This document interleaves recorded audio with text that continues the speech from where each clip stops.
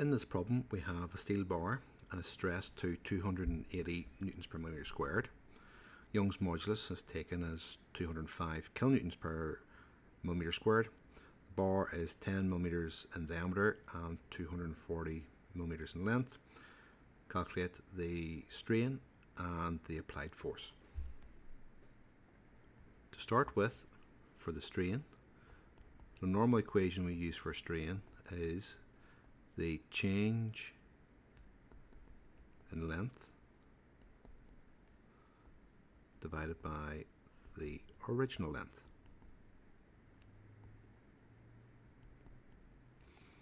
We have the original length, but we don't have the change in length, so can't use this equation to work out the strain. The other equation we can use is Young's modulus is equal to stress divided by strain. We have a value for the stress and we have a value for Young's modulus, and therefore we can rearrange this equation and work out the strain. Rearranging this equation, the strain is equal to the stress divided by Young's modulus. Fill in our values. We have 280 newtons per millimeter squared. Young's modulus is given as 205 kilonewtons per millimeter squared, so we need to make a consistent set of units on top and bottom of this equation.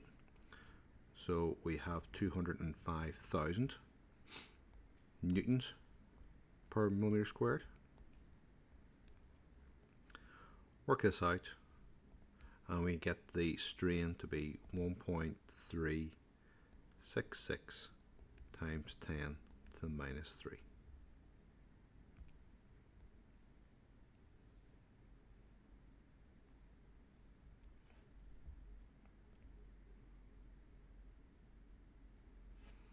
The next part is to work out the applied force. This comes from the equation for stress. Stress is given by the force divided by the area. We have a value for the stress. We don't have a value for the area, but we do know that the steel bar is 10 millimeters in diameter.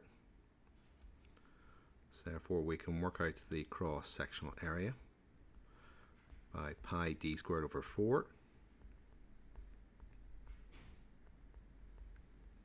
Using the diameter, use your calculator, you can work that out to be 78.54 millimeters for the area.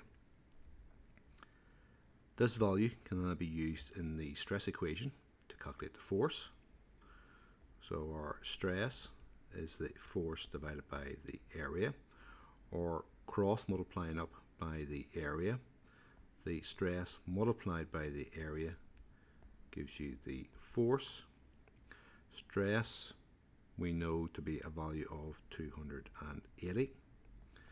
Area 78.54, and that gives us a value of 21,991.14 newtons. Our force is then either 21,991.1 newtons, or you can express that as 21.99 kilonewtons.